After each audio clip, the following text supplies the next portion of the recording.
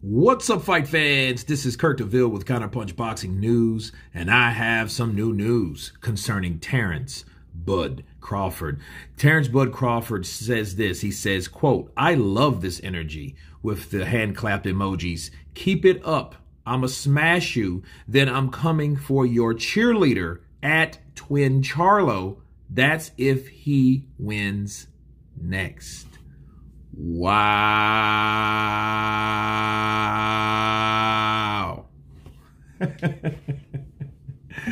And as you guys can see, you have Errol Spence in the supermarket with his straps in the buggy and his list. Kell Brook, check. Shawn Porter, check. Yordenis Ugas, check.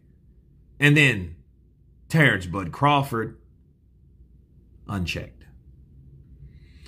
And this is actually Terence Crawford responding to this emoji, because this is originally Errol Spence's emoji. I'm just smashing them on all in one because I still have so many videos to get out to you guys. So let's do a 2-for-1 special. Why not? So we have Errol Spence making emojis. Errol Spence making promises. Errol Spence is trainer, coach, talking shit, like taking the credibility from Terence Crawford, naturally.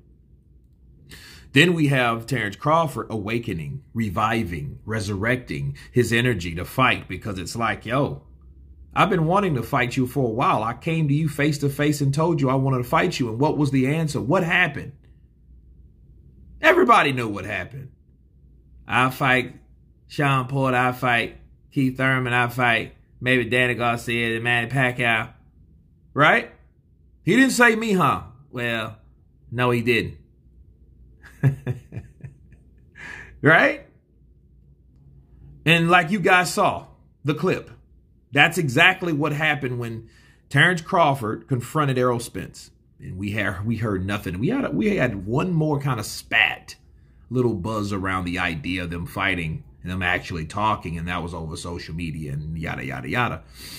But of course, this was like before the Shawn Porter fight. I mean, Errol Spence fighting Shawn Porter, which was what? Let's see, when was that? I'm wondering here. When did Shawn Porter take on Errol Spence? September 28th, 2019, according to some information I found. September 28th, 2019. That is going on 3 years ago. So that was over 3 years ago when they had that confrontation. Because I remember when it happened very, very well. Okay, so now that Errol Spence has took it to Ugas, took him out. Now we're getting this back and forth. And it's strange to me, people, okay, how Errol Spence is now all of a sudden having all this fucking energy. You know, yeah, it's the last belt, yada, yada, yada, but, you know, the way he smashed Ugas, even though Ugas hurt him, but the way he smashed Ugas, it's like, okay, Ugas is, you know, he's on your side of the street. So, I mean, it didn't really have to be in that order. See, Errol Spence is claiming that, hey, I had to get rid of Ugas first. Maybe he did. Maybe Al Heyman was like, no, you're fighting Ugas first, because if Ugas beats you, we're going to fight. We're going to go for all the marbles, offer him more money, which we know he will take, and then do it again and see if you improve. That's what could happen, but, you know, I'm not sure. But nonetheless, none of that matters at this point, because Errol Spence has been calling out, again, dropping memes to Terence Crawford about Terence Crawford that, hey, I'm going to check you off my list. Right? So this is great. I mean, it's good news.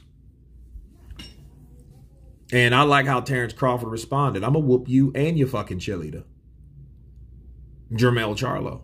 Because, you know, Jermell has been talking a lot of shit about Terence Crawford lately. And you think Terence Crawford ain't heard that or found out that he was getting talked about by Twin Charlo, Jermell?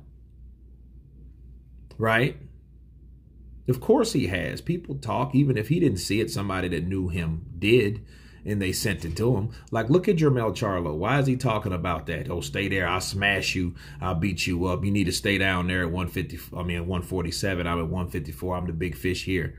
You know, you don't do it like that up in there in Nebraska. Right? And, you know, it's one of those things that's really setting Jermell up for a fight.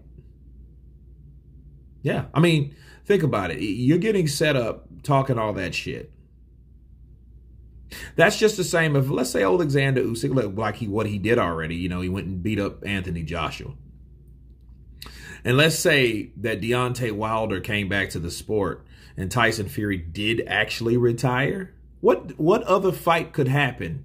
White gets beat by Fury. Fury retires. Anthony Joshua, we don't know what he will do. He would probably go on to fight someone else. And Deontay Wilder comes back and you still have Alexander Usyk. What fight could be made? Usyk, Wilder. Because those are the only people that really fought that did not lose.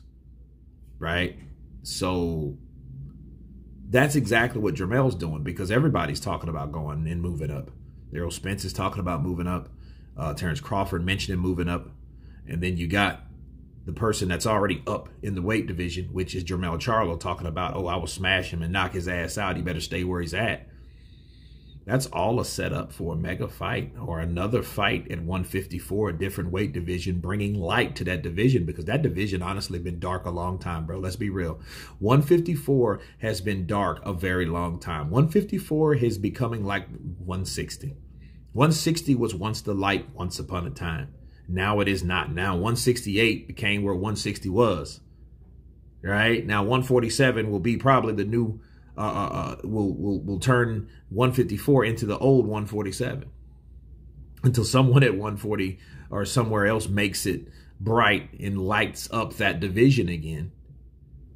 You know, but it's cool to hear Terence Crawford call out Errol Spence and his homeboy, both Derek James fighters that we all know. Derek James does not like Terence Crawford. I don't know why. Maybe he sees something in him. That's why he didn't really care and want Errol Spence to fight him. He was another one that didn't want that fight to happen. He claimed that Terence Crawford fighting Errol Spence wouldn't sell. Like, that fucking matter. Like, are you fucking an idiot? Yes, he is. If you're saying that fight wouldn't sell.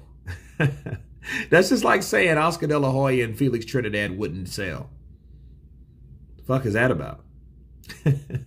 But it's crazy, man. But I like the energy, too, from Terence Crawford and Errol the Truth Spence. You guys tell me what you think about Crawford promising to smash Errol Spence and calling out Jermell Charlo for his trash talk. Tell me what you think again. Please subscribe. And you guys been Counterpunch. Peace.